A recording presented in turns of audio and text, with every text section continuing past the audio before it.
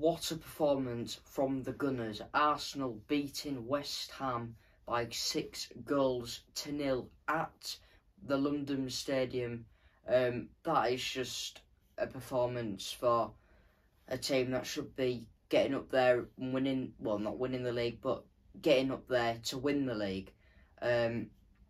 Declan Rice playing really well, Saka getting a brace, Odegaard playing really well, and Arsenal just in general, they played brilliantly. And if Mikel Arteta wants to keep this winning streak going, he's going to have to keep winning, of course, but he needs to get his players fit enough for games like the West Ham game and like the Liverpool game. So yeah, he needs to keep his players fit for the big games that are coming up.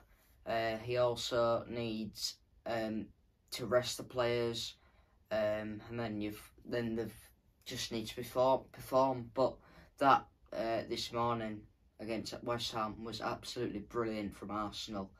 That's just a performance that they have what needed and wanted this season, and obviously coming off of a 3-1 win against Liverpool boosted their confidence, like I said, for the game today, and they've won the game by 6 goals to 0. West Ham were, on the other hand, West Ham didn't play well at all. There was a few times defensively where they just didn't set pieces and corners. They just didn't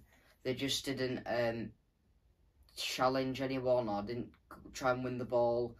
And for the Declan Rice goal, I don't think anyone went up to go and try and tackle. Try and tackle Rice. It was an absolutely brilliant goal. He didn't do a celebration in front of the crowd because it was his old club. But yeah, Arsenal rocking up the table and hoping to get near to Liverpool and Man City.